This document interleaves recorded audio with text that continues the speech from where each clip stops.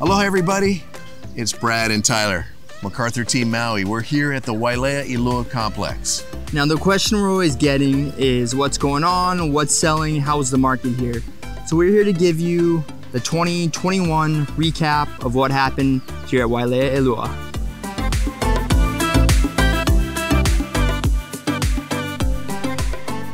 As we look back at 2021, it was a very busy year.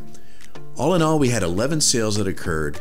And if you compare that to years past, well, 2020 had only 2 sales, 2019 had 4 sales, we had 10 sales in 2018 and 7 sales in 2017. So a busy year all in all for Wailea Elua.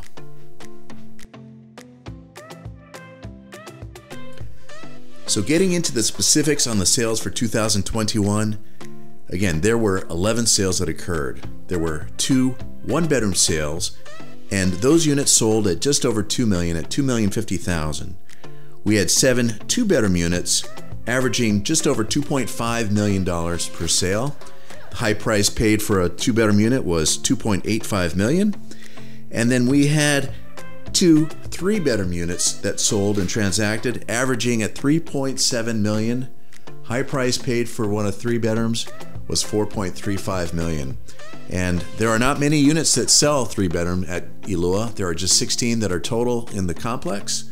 So it's nice to have some data points there.